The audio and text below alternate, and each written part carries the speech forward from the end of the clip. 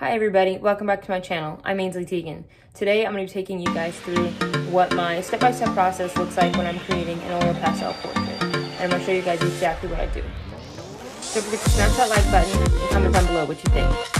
Let's get into it. I usually start out by making sure I have my right colors blended out and make sure that they look good on another page just to test them. I then usually darken or firm up my line. In this case, it's actually a whole shade darker because I realized I wanted to do a little bit darker, different shade of this teal color for my base. I usually firm up those lines, kind of go over everything, make sure I've made all my final decisions, that everything is placed where I want it to be, and that's my first step.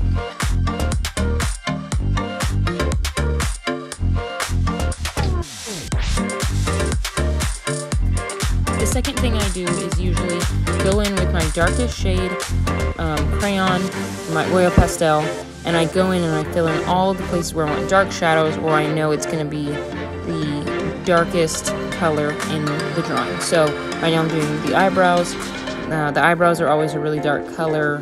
The shadows, the nostrils, maybe in the cheeks, or the shadows around the nose. I'll go around and do the darkest parts.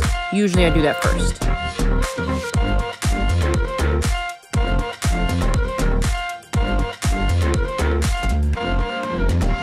I like to lay it down a lot of the color that I know is going to be on the lips towards the beginning of the drawing.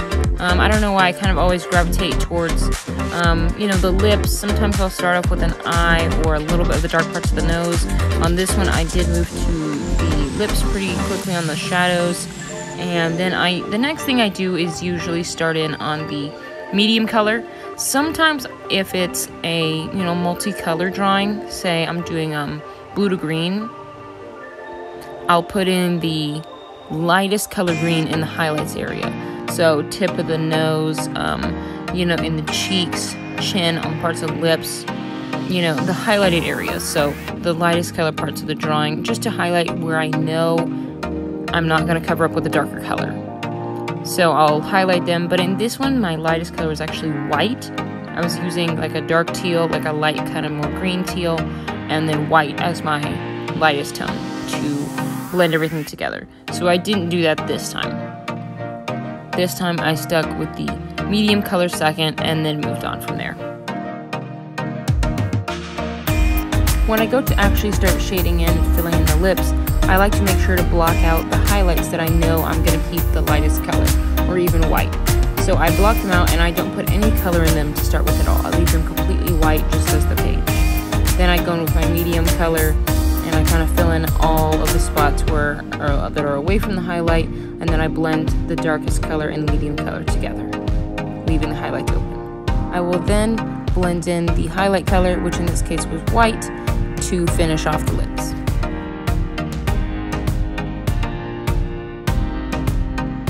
Next up is the nose, and you guys already know I like to start out with those strong lines like I said before, and then I start filling in the darker parts that I know are going to be there already. So around the bottom, around the already really dark firm line, and going up from there. I'm going to know where I'm going to see shadows and dents and spaces where they're going to be darker, and then I go into blending with other colors.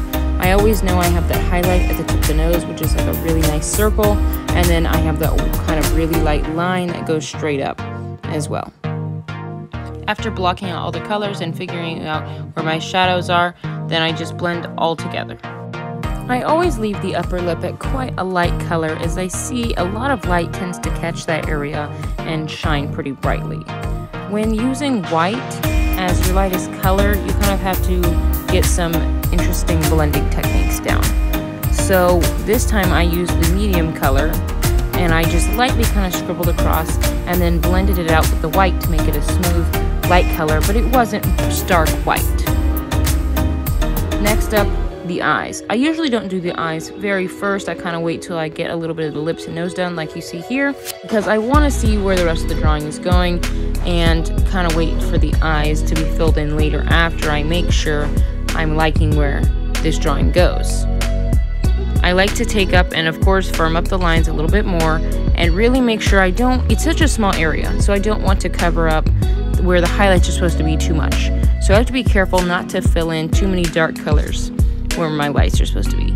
In the eyes, I usually do use the lightest color as kind of my blending tool, and if it's too strong, too light, if it looks over blended that way, or if it looks under blended that way, I can go in with oil or my finger later to smooth it out. I think the eyes are actually one of the most important elements of my portraits, and that's why you see here I did around the eyes, but I didn't actually fill in the iris. And the iris is normally one of the very last things that I do. Not always the very last, but they're definitely towards the end. First of all, I want them to look nice. I don't want them to get messed up with me, you know, rubbing my hand all over them, getting them smudgy or looking bad. But I really want to make sure that I capture the portrait and what the portrait is trying to portray, the feeling and the emotion and the message that I'm trying to get across. I will always squeeze in some detail work or blending work before moving on to the next portion of the face.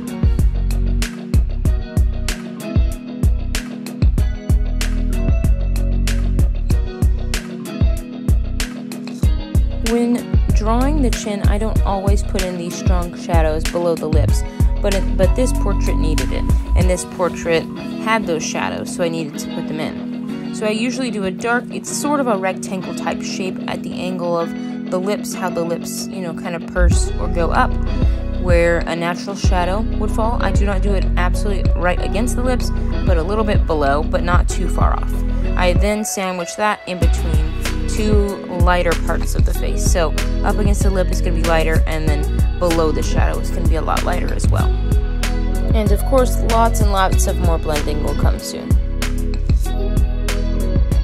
The next step in the portrait process is the cheeks. I'm going to use the same technique that I did to blend in the upper lip and kind of scribble in that medium color, but not do it too densely or too firmly. Then I'm going to go in with my white to blend it out and lighten up the parts that I want lightened, and I'm going to go back in with the two different teals to darken up the dark parts.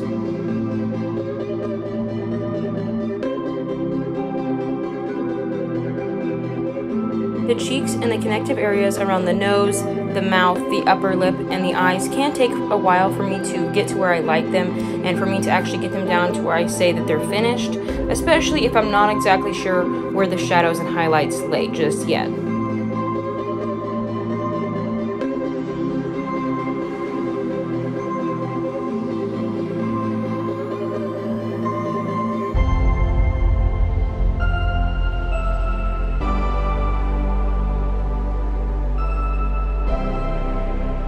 One of the things I like to do now that we're at this point in the process is to blend everything out.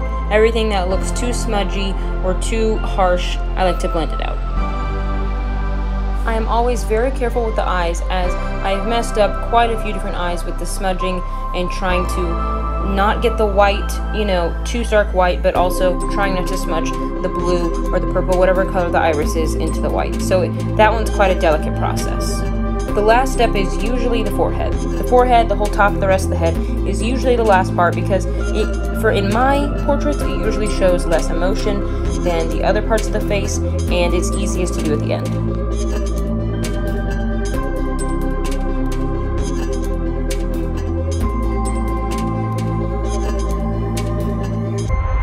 The forehead requires a lot of blending and a lot of guessing where shadows are coming off from the edge of the paper.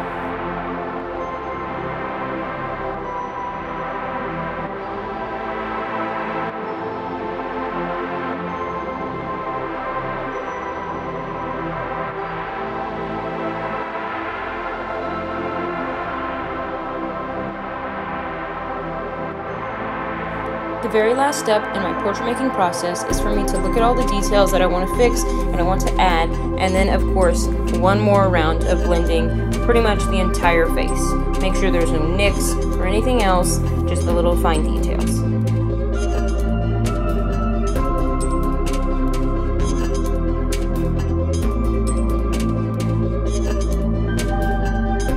Thank you guys so much for watching. I really hope you enjoyed the video. If you did, don't forget to smash that like button, comment down below what you think, and subscribe so you never miss another video from me.